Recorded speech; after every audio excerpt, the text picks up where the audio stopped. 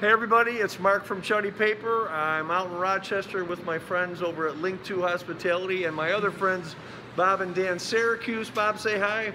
Hi Mark, how you doing? Dan the man. Mark, how we doing? Good to see you.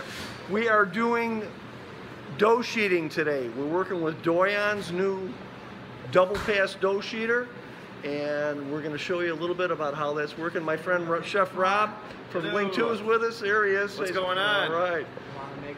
Be yourself. So here we have a gluten dough. This is not for people that are celiac, of course. And we put it into a shape. Obviously on a sturdier surface would be nice.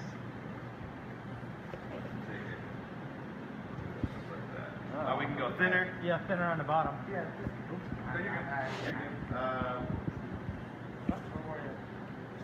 Six. Yeah. Yeah, if you want. Oh, that's perfect. We'll go a little more just so it's even out. Look at that. Wow. It's pretty nice. Look at that. Nice. Nice. Yeah. I don't know how much you got. I have it on once. Okay. I've done a bunch of products. Whoop.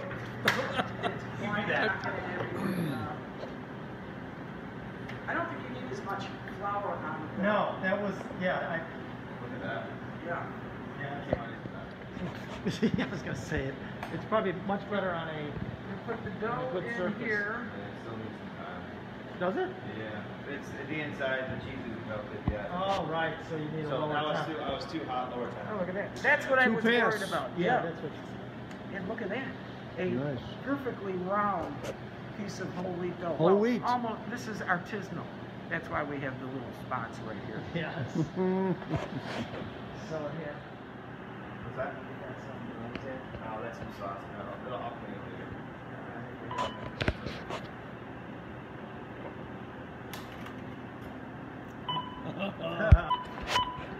Three and a half. Well, We'll see. Okay, now we're putting the pot into a Turbo Chef double oven. so now.